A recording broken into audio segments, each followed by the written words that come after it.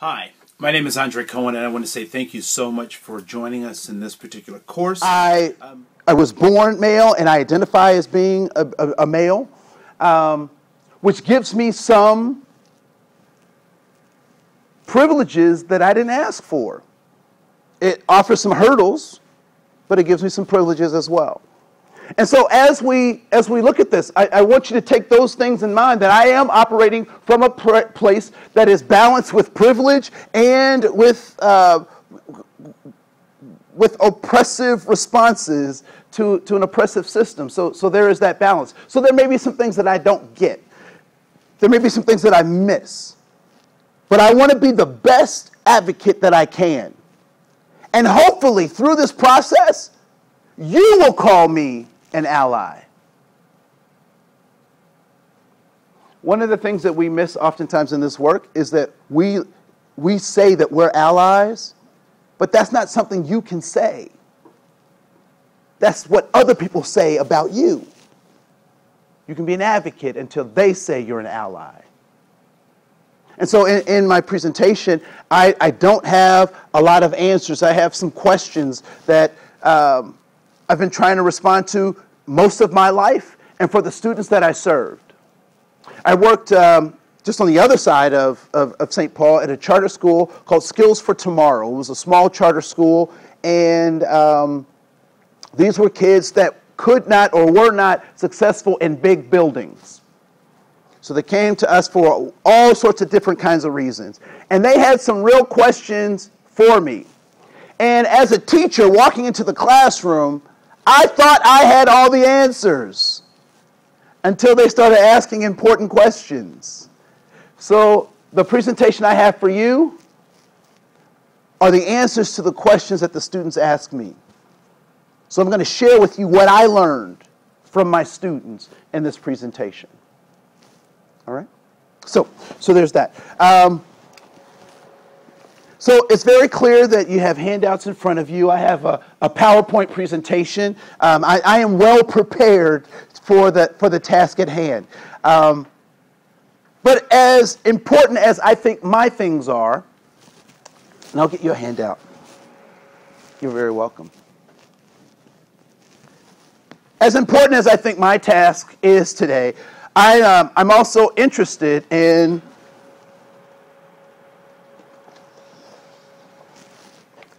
questions that you may have or things that you were hoping we would talk about in this particular session. What did you hope we would talk about in this session?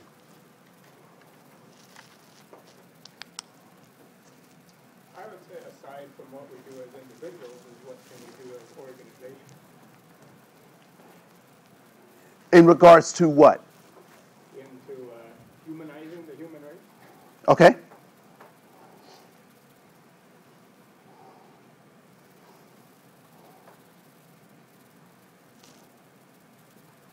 Okay, cool. Thank you. Other folks, what did you hope we were going to talk about?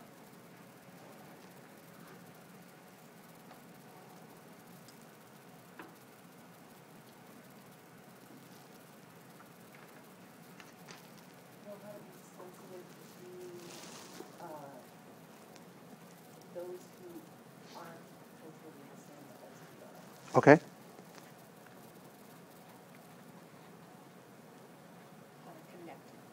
Okay, so I had to connect.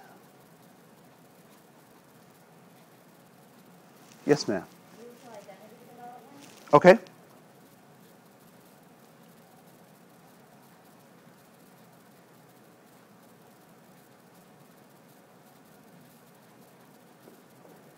And how do you see that being not only something that we should talk about, but something that could be helpful in our conversation? I think when we're working with individuals, sometimes we're not always understanding what stage of that development when someone's not part of the dominant culture and some of the specific unique struggles that an individual goes through. Okay. And so in relating, sometimes they can be perceived as aggressive when there's a lack of understanding. Okay, cool. So I'll note that. Other things we were hoping we would talk about. I guess in addition to learning how to connect, I'd like to learn how not to offend. Okay. So to connect and not to offend.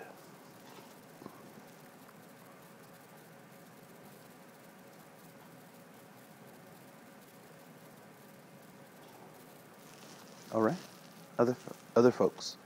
Yes. I would say just a general not acceptance, but an appreciation and a love of differences. Okay. It doesn't have to be about, there can be some not connection. There can be some acceptance of how are we different and how let's celebrate that. All right. Maybe the valuing pieces So the valuing of, of differences. okay. Yeah.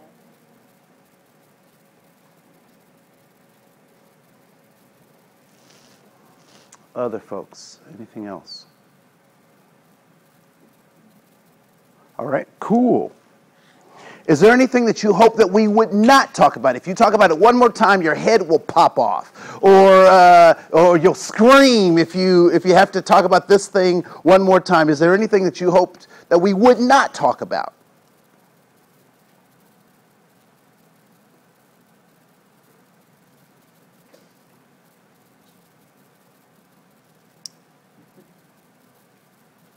All right, then it's all on the table. Good, good, good, good, good. So the first thing I'd like for you to do is if you can open up your handout.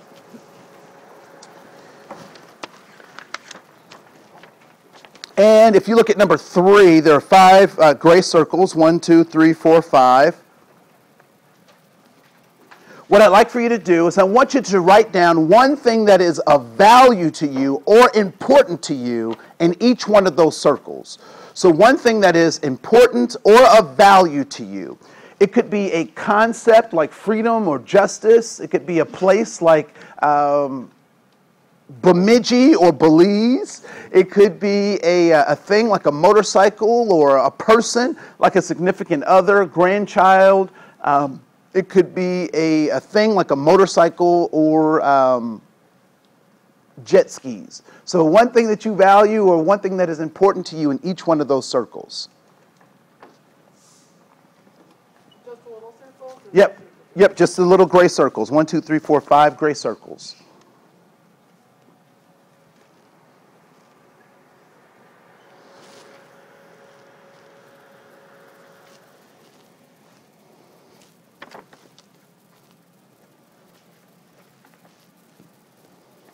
Lectures like the one you're listening to right now are the hallmark of our programs. We have a number of skill sets that we address. We have a number of kind of problematic things in the workplace that we address, from micro inequities to sexual harassment to bullying in the workplace. And so these lectures become the centerpieces of the work that we do.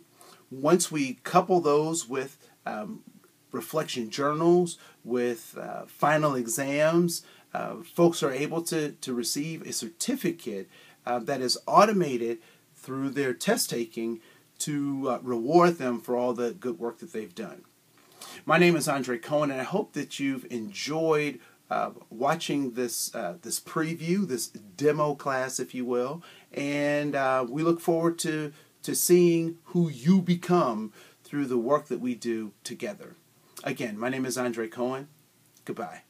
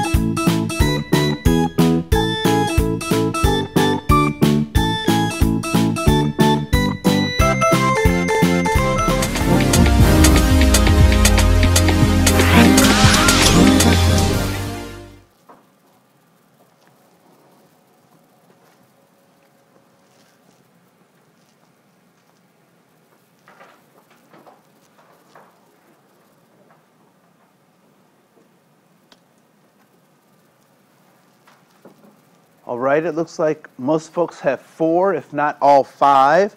What I'd like to do is I'd like to play a game. And the game is very simple.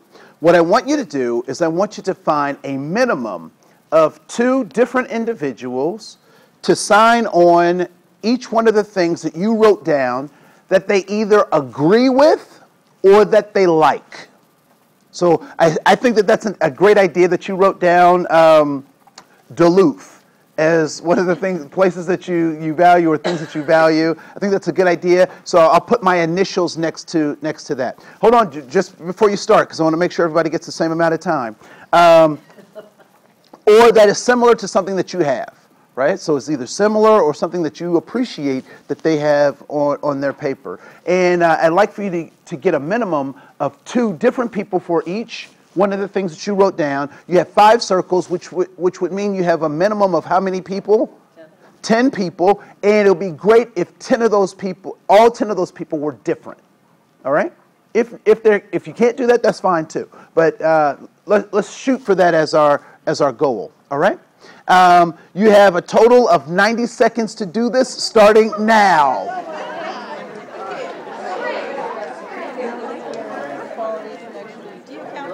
Yes, I do count. Let's see. Oh, sweet. Friends. Thank you.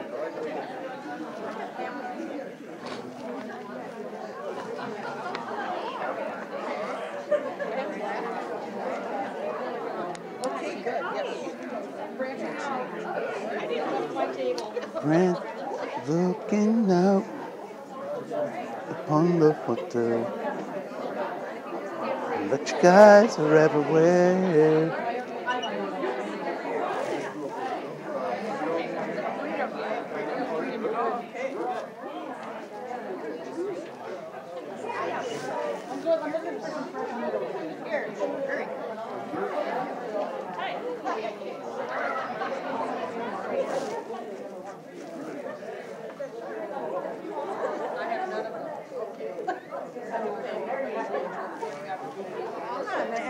Yes. So I have family, friends, ability to do meaningful work and make a living at it, travel, and health. Oh, travel. Thank you. Great, thank you.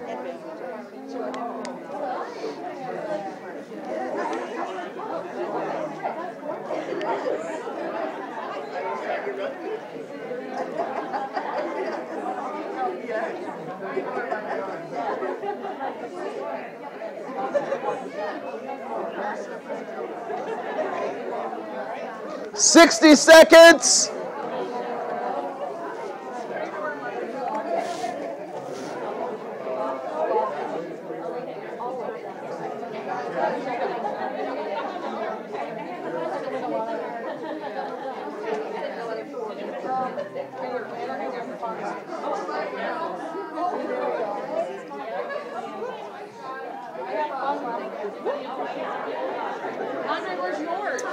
You know what? I didn't have time to fill one out, but I will sign yours. All right.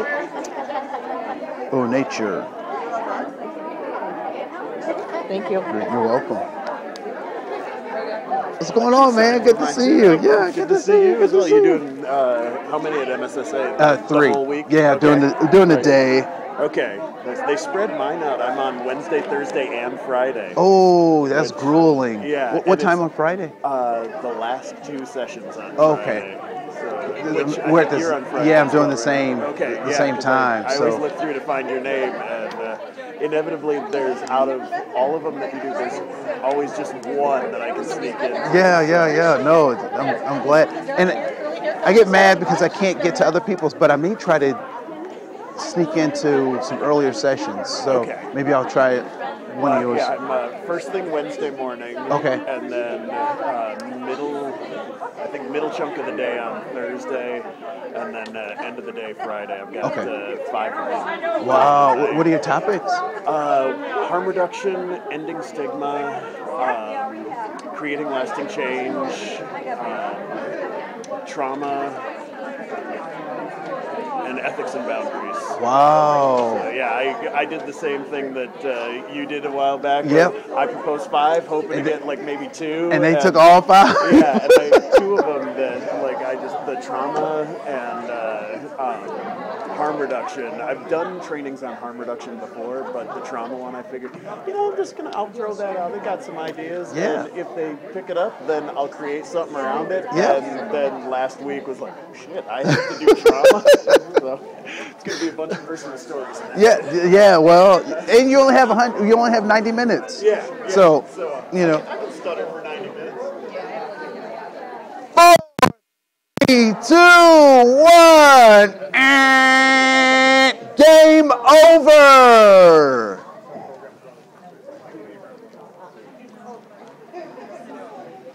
Game over.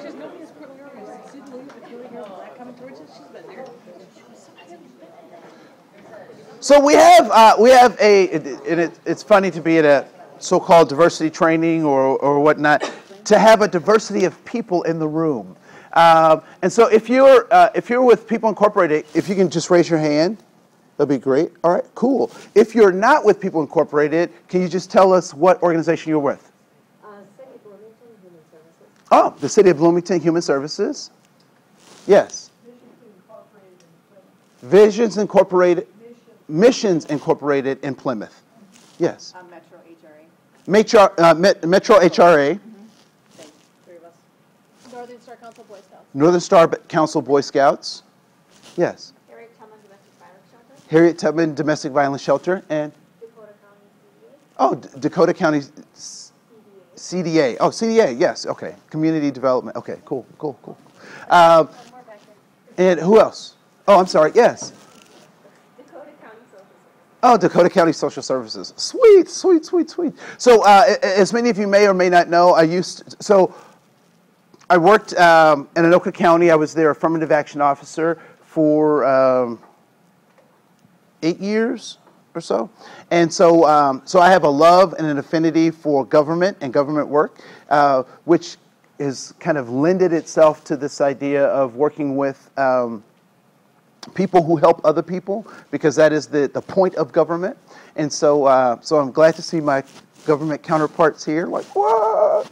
Back to our game. So as you were going around the room, so first of all, was there anybody that was able to find their minimum of 10? Sweet. Anyone able to find obviously more than 10? And what was what was your number? 14? Okay. Yes. 19. She's like killer networker. Anyone have more than 19? No. What do you have in the back, ma'am? You have 12. Okay. Great. So as you were walking around the room and you were reading other people's things, were there things that you saw on other people's papers and you were like, man, why didn't I think of that? I should have wrote that down. What were some of those things that you saw on other people's paper and you were like, I should have had a V8? Yes. Nature. All right. What else? Yes. Travel. Compassion. Integrity. Mountain biking. Literature. Acceptance. Sweet. Were there also things that as you were going around the room that were either difficult to find someone to sign on, or you actually didn't get anyone to sign on that particular circle? Was there an example of that? Yes. Portland, Oregon. So if you would have signed Portland, Oregon, had you seen it, raise your hand. If you okay, great. So you have more people who value Portland, Oregon. All right. Was there something else? Yes. If you breathe, I just want to tell you, if you breathe, I'm pointing at you. Right? Yes. I had heritage.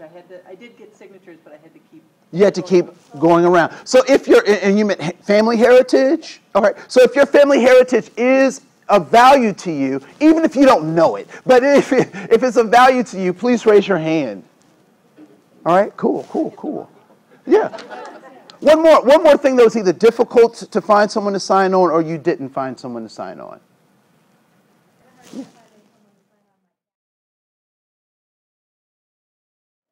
Your cabin, right? Not my cabin, Cabins in general, right? So if you value, and I would imagine that cabins represent leisure, right? So if you value leisure at some point, I mean, I know you're all hardworking people, but if you value leisure, even if you didn't write it on your paper, please raise your hand. All right, sweet. So what do you think is the moral or the lesson of this particular activity? Like, why would I start out this particular session with an activity like this? To show we're more similar than we think. To show that we're more similar than we think? That we have similar values. Sometimes we don't articulate it the same way, but underneath we are more the same than we are different. So maybe we don't articulate it the same way, but underneath we're more the same than we are different. You guys are brilliant. Or that you don't know about those values, or you don't know about those similarities, or even those differences. You don't know about them until you engage with someone else, right? Yeah. No. Not always what we think either. You know, sometimes the things that people mention aren't the maybe top things that I would have thought of or something else. Yeah. Happened or Portland, Oregon. Yeah. Maybe they're not the top five. Now, what I would assume, I make this assumption that you did a mix of things. You have your highest priority things that you value, and then you have just kind of random things that you value, and that if you were like me, you may have mixed those things up and just selected 5 and wrote those things down. And I would imagine that you value more than 5 things. Would that be a safe assumption? Yeah. So out of all of those things, I think that it's very interesting that you are actually able to find connections with other human beings.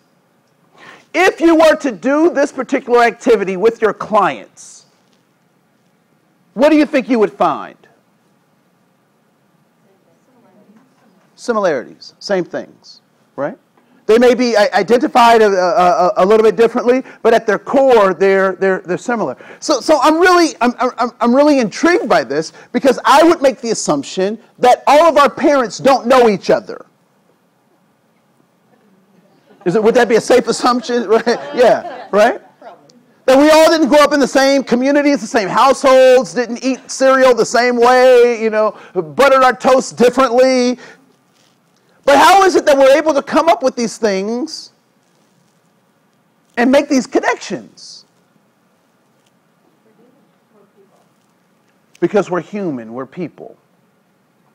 One of the things that oftentimes happens, and I've sat in chairs very much like the seats you're sitting in, and heard a person present like I'm presenting, and I have found oftentimes that we spend a lot of time talking about our differences and not enough time talking about the ways in which we are alike. And so I like to balance those things today, that we're both and, right? We can be more than one thing at one particular time. And so that lends me to this idea of cultural humility. And cultural humility basically says that I don't know everything. And guess what? I won't know everything. But I have to be humble enough to know that I should probably ask. If there's anything you take away from, this idea of being culturally competent, I want you to take out the skill of being able to ask. To ask. So we're going to move on. So we'll come back to that game in just a second.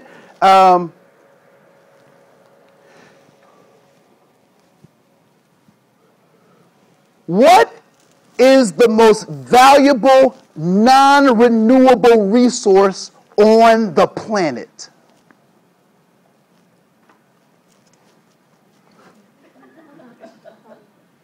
Could it be the human soul? It is, in fact, the human soul. The most valuable non-renewable resource. Now, I don't want to get into, metaphysics or, esoteric thinking and whatnot, but I do want to say that there is only one you. Ask your parents, and they're probably grateful. What? I don't know if you can imagine me being twins. That would be like, whoa, what do we do with this one? Right? These two. Yeah, no, the human soul. And so when I think about that, what I start to understand is that nation states are formed, kingdoms are formed to harness the power of the human soul. Of the human soul. And, teaching middle school and teaching high school, I had to come up with some simplistic ways to talk about some pretty fancy stuff. And so if some of the things that I present to you seem to be simplistic, then I've done my job. Right? So this idea of the human soul, and I take this particular model of the human soul, that the human soul is comprised of two parts. It is the physical body, right? It's the house that we've inherited. And it is the animating spirit that's within us. And whether that, whatever happens to that animating spirit once the body stops working, you can find out for yourself. But there is clearly something that animates this that is separate from this. And I give this example from the passing of my grandmother. So I love my grandmother, wonderful woman. I misunderstood her for the majority of my life because I thought my grandmother was nasty. I did. I thought she was nasty. Because she would do like bizarre stuff. Like we'd spend the night at her house on Saturday nights, and Sunday morning she would get her jelly jar out, and there would be mold in the jelly. And my grandmother would scoop out the mold, throw it away, and then serve the jelly. Or there'd be cheese that had some mold on the cheese, and she just cut the mold off and then served the cheese. And as a kid, I thought that was nasty. Until I understood that she grew up in the Great Depression. And you didn't throw away good food. And so she went misunderstood for the majority of my life. But when she passed, we have this custom in my family. And many of your families may share a similar custom where we spend way too much on a box that we will never use. And so her box has eagle claws.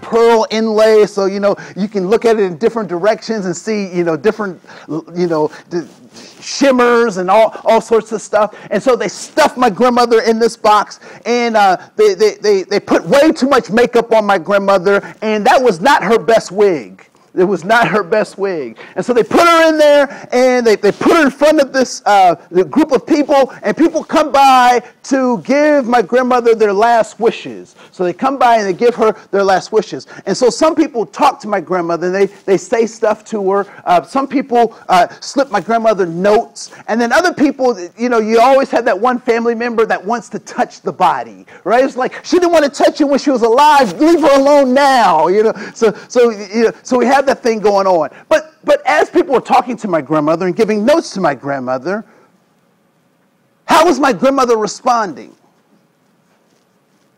She was quiet. She was very quiet. She didn't respond. Why? Wasn't there.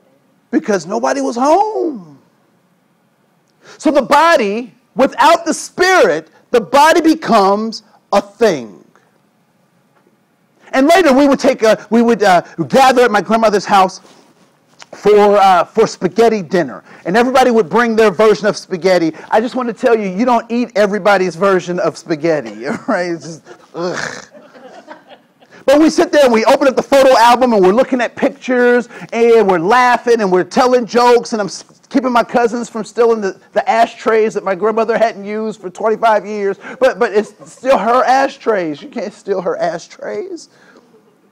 And so as we're doing all this stuff and we're telling these stories and we're laughing and we're joking, it feels like my grandmother is there. But she can't animate anything. And so when the human soul is perfect, is when the body and the spirit are jointly related, that there's a good relationship.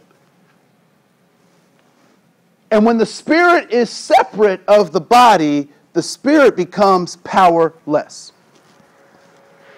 So,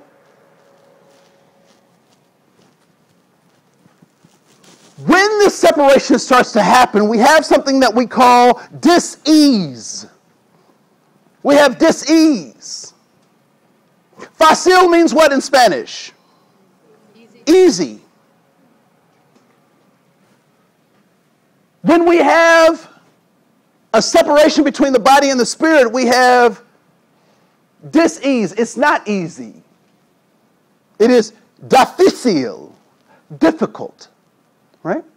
So when we have a crack in this human soul, a void forms. And when the void forms, there is a monster that is waiting for this void to form. It is salivating. It is excited about this formation of the void. And do we know what that void is called? It is called free market capitalism. It's waiting for the void. What does free market capitalism say? What's a suggestion around this void? We have to fill it. And not only do we have to fill it, but capitalism says what? Buy this stuff and it will fill the void.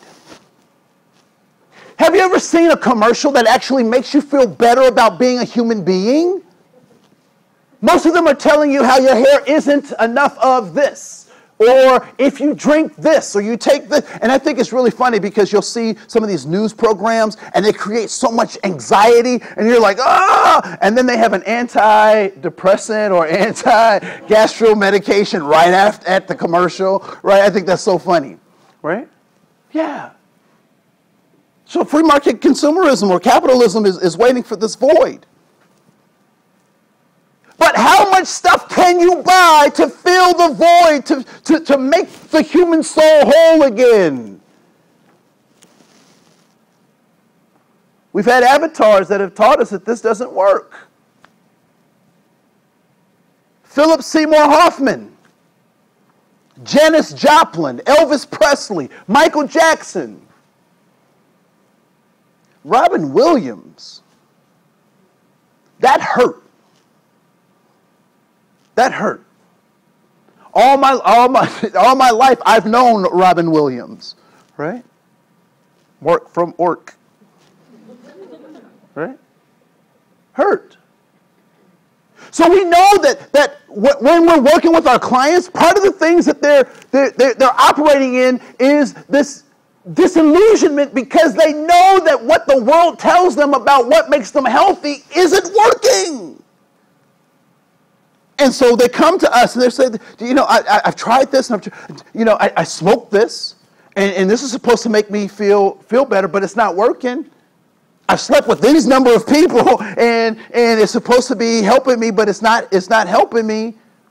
I've tried this lifestyle or that lifestyle. I've been there. I've moved to this place, but this stuff isn't working. Why? Because we're oftentimes not trying to unite the soul. And, I remember this came back to me as I, was preparing for this and some other sessions. This came back to me, and it really made me think. It made me think.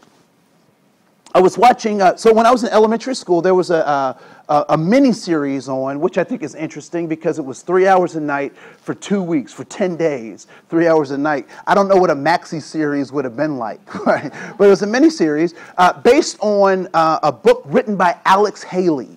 And the book was entitled Roots, right?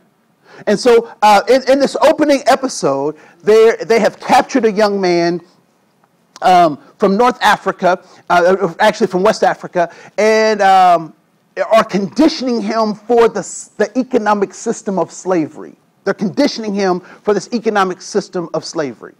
And so the young man is played by LeVar Burton. And if anybody's ever watched Reading Rainbow, he's the Reading Rainbow guy, Take a look, it's in our book, a Reading Rainbow.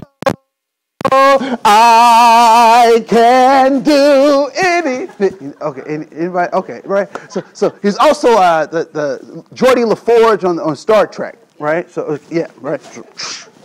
And I always wondered why he would have to wear these visors if he's in the future.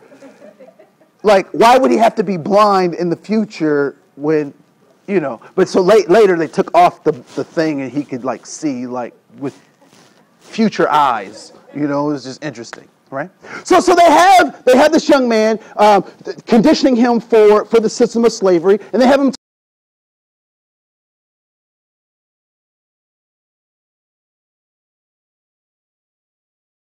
tied up, and the conditioner has this just medieval, just horrible thing in his hand, and he hits him. And he goes, ah! And when he hits him, he says, "What is your name?" And LeVar Burton says, "My name is Kunta Kinte."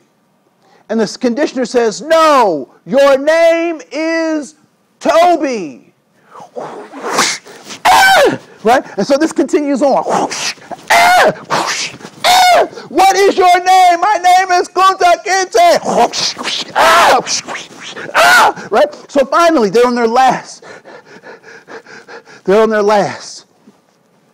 And the conditioner hits them. And he says, "What is your name?" And LeVar Burton, hanging there, says, "My name is Toby." What happened? They broke his soul, separating his spirit from his body, and now his body has become a thing. One of the things that, I'm all about women's lib, and I love Wonder Woman as a character. I'm glad they're putting more clothes on her and whatnot, just because all the other, but their underwear is on the outside. Anyway, so love that. Love that. Try to be an advocate in whatever way I can, particularly to my sisters, to my mothers and my grandmothers. I try to be as best of an advocate as I can. And so one of the things that I find interesting is that there are good men who would consider themselves to be good, who go to these things called gentlemen's clubs. Right? And they don't go to those clubs to be gentlemen. There's nothing gentlemanly about what happens in those clubs. But they go to those clubs. And why do they go to, why do these men who consider themselves to be good men go to these clubs? How are they able to justify going to these clubs?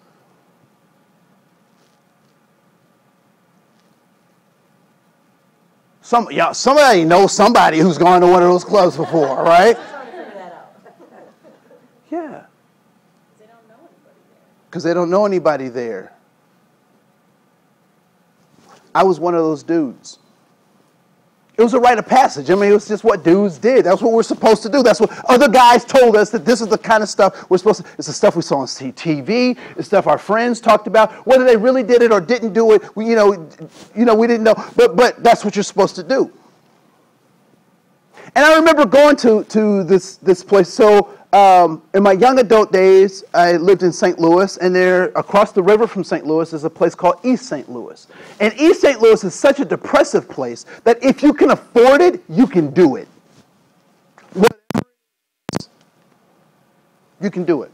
So my best friend was coming, and I'm still, evolving as a human being. I wasn't quite as human as I am today. And so we're going to celebrate by going to a strip club. Because in that strip club, they take it all off. Ooh! Right? So we get in there, we take our seats. And we pay $7 for a Coke. A piece. $7 Coke. And so we're standing there and we're just like, oh yeah, here it comes. And so the lady comes out and she's da da da da da da da da da, and she winks. And so she's doing her thing. She turns around. She's like, oh, and we're like, oh, dude, look at that. Oh my goodness, look at it. And we didn't put no money out yet, but we're like, oh, and so I'm hitting him in the elbow, he's hitting me, we're talking, oh my goodness, and so she, she gets, and then she takes off her top, we're like, oh, look at that, oh my goodness, oh, right, and so, we're like, and she's, and she's doing her thing, and she turns around, and then she, drops her pants, and then she turns around, and she does her thing. And my buddy and I, we look at each other and we go, oh my goodness, what have we done? We're just shocked. We looked at each other and we're just shocked. The woman had a scar from here to here. This was somebody's mama. It was somebody's daughter, somebody's sister. We got up and we left. We've had 2 conversations about it since. It was the most humiliating and embarrassing thing for us. I can't imagine what it must have been like for the woman to get the courage to be able to to know that she has to do that in order for goofy dorks like us to give up our money so that she can feed her babies.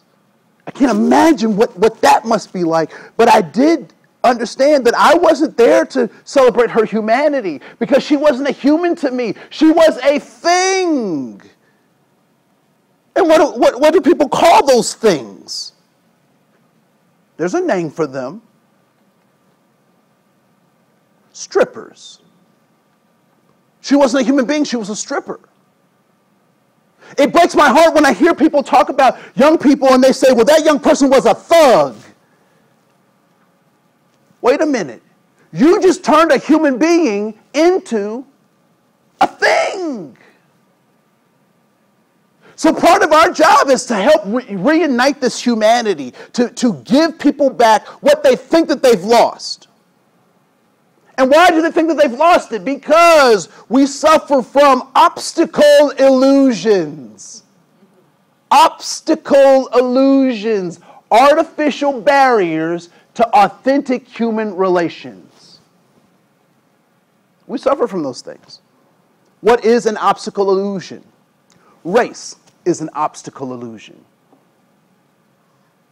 The fact that my skin color may be different than yours, or my hair texture might be different, or my nose, the width of my nose might be different, that is important for you to understand how other people relate to me. But that doesn't make us any different. Let's go back to your game. I'm going to ask 3 questions because this fulfills my hypothesis about how we start to reunite this human soul. And I just want to test this out and see if my hypothesis remains to be true. So please raise your hand if you can answer yes to these next 3 questions. Out of the 5 things that you wrote down as things that you value, was there anything that would be identified on a human resource form associated with your race or ethnic identity? Is there anything there that would be your race or ethnic identity on an HR form, human resource form? No. Okay, cool. Is there anything there that specifically identifies your gender or gender identity? Anything specific that would identify your gender or gender identity? Okay, so I have 1 person. All right. Lastly, for this one, I want you to jump up in the air and wave your hands like you don't care, but not you. Not you. Is there anything that the IRS would indicate, or could be an indication of your social economic status as determined by the IRS? No. So why is it do you think that your racial or ethnic identity didn't show up, or for most of us our gender or gender expression didn't show up, or lastly our socioeconomic status? Why did those 3 things not show up when I ask you to write down your values? Because they really aren't important? Why did you not write those things down? To some extent, we take it for granted. So at some extent, we take them for granted? Because core values are shared by everyone. Doesn't matter race, gender, economic status. So core value, there are some core values that we all share, regardless of other things. All right? Why else? Some of it is body related. Okay, so some of it is body related and not soul. I would also suggest that you are smart for not writing those things down. And you're smart because of 2 things. One is that of all the things that you could value, those don't rate as high as these other things. I'm not saying that they're not important, but they're not as important as the things that you wrote down. And secondly, I would imagine that some of you may have been afraid to write some of those things down for what other people might say about you. And I want to, relieve your fear around that, because people will still say whatever they want to say about you. Right?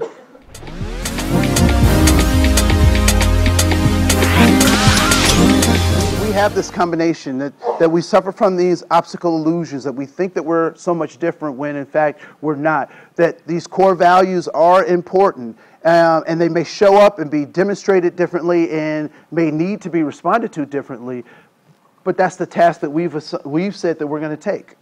We're going to take that. We're going to take that task. We're going to wrestle with those things, and we're going to help those folks in ways that make the most sense for them, right? So we're going to help heal their soul. And so we've had institutions that said that they are going to help take responsibility for that. And we'll talk about those institutions in just a second. I want to talk a little bit about schools of thought, and where we'll be kind of taking our leaning. There's this school of thought around white privilege versus people of color, internalized oppression. There's the spectrum. There is this idea of cultural competence versus cultural destructiveness, where people actively work to destroy other cultures. There are monocultural mindsets and this idea of intercultural mindsets, where monocultural is about simplicity, and intercultural mindsets are about the complexity of our relationships. There's this idea of knowledge, skills, and abilities, and the other end of the spectrum is this idea of sensitivity training. And so I'm going to do my best to work through a number of these schools of thought simultaneously as we move forward through our workshop today. And I will also make available this PowerPoint, so you don't have to feel rushed or pressured to write down too many notes if you just want to make note of some of the things that we've talked about. And so one of the things that we have to offer is, I thought that these iDevices were technological marvels. Absolutely the most magical things I've ever used. Anybody have one of these iDevices? Right? Anybody have the Android devices? Any of those? Right. Are those? Do you know how those things work? Like if they took them apart and put them all on the page, and you had to put them back together and make it work, could you do? No, I couldn't do that, right? So as far as I'm concerned, it's magic. But I have a master's degree in educational technology, so how to use technology and all this great stuff, right? And so I have my iDevices at the house, and I'm just kind of doing my stuff, working on presentations, and I lay my device down. My daughter, who is 18 months. Picks up my device, puts in the code, swipes, finds Elmo, hits Elmo, and is watching the stuff. And I'm like, I thought this thing was fancy. I have a master's degree, and I'm just learning how to work it. Here she is, she can barely talk, and she can operate my thing. And one of the things that I found out is, through that, just watching that, is that as sophisticated as these Apple devices are, or these electronic devices are, be it an Android or Apple device, they are designed, with all of their technological advances, they're designed to be very simple. And so that got me to thinking, when we talk about these ideas of cultural competence and we talk about diversity stuff, we make it so complicated. It's so hard to. I don't know what to call people anymore. I don't know. What's appropriate, what's inappropriate to call these people. And what I like to introduce you to is a concept called diversity elegance. Have you ever seen a ballet dancer do their thing? I mean, when the dudes hold up and the ladies are doing the thing. It's very interesting to watch that stuff because they make it seem so simple. Have you ever tried to do it yourself? So this idea of diversity elegance is taking these very complex ways of thinking and being, but making it user-friendly for people, right? Diversity elegance. And so what I like for you to think about is, how do you take these concepts that we're using and make them elegant? How do you make them user-friendly for folks? White privilege, the concept of white privilege is a great concept. It's a sound concept. It is not user-friendly. How do you tell a kid from Frogtown, a white kid from Frogtown, who has been oppressed just like his Latino, Hmong, and black brothers and sisters, that he's got privilege that they don't? And it may very well exist. But we have to have a more critical conversation. We have to have some elegance in how do we bring those folks along. One of the things that I can see now is that for the last 16 years that President Barack Hussein Obama has been president, there's been a large group of folks who have felt that they have not had a voice. And now they seem to feel like they have a voice. And how do we get those brothers and sisters back? How do we bring them back into the fold and say this is what's best for all of us? So this idea of cultural humility or diversity elegance basically is one that is constructs the understanding of developing a process-oriented approach to competency.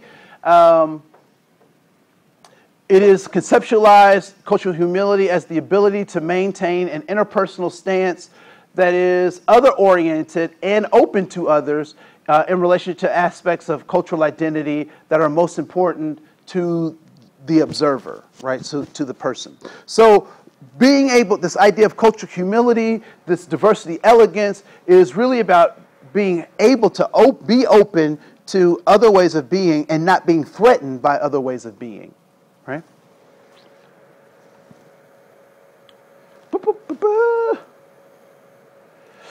So one of the things that we'll kind of talk about is the Bennett model of cultural development, and moving from monocultural mindsets to intercultural mindsets, and this idea of denial, polarization, minimization, acceptance, and adaptation.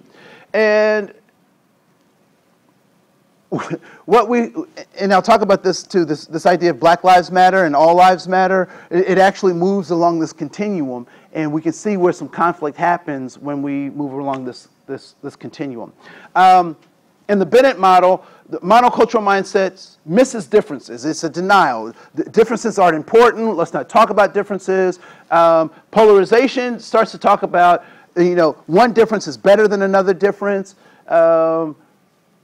This idea of minimization de-emphasizes differences and says people are people, no matter what color. I don't see color. I'm colorblind, therefore I'm a good person. Acceptance is this idea that I understand differences, so I know what day Cinco de Mayo is on.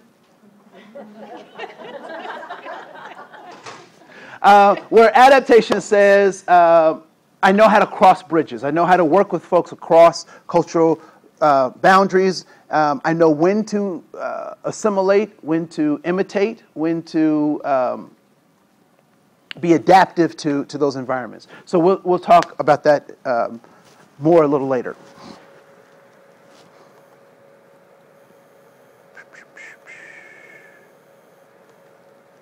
Okay, so we'll do this one last piece, and then we'll take a break.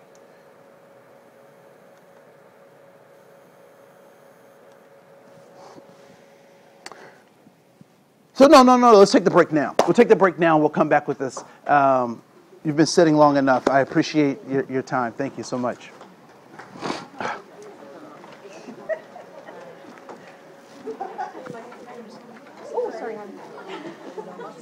I'm making a beeline for the bathroom.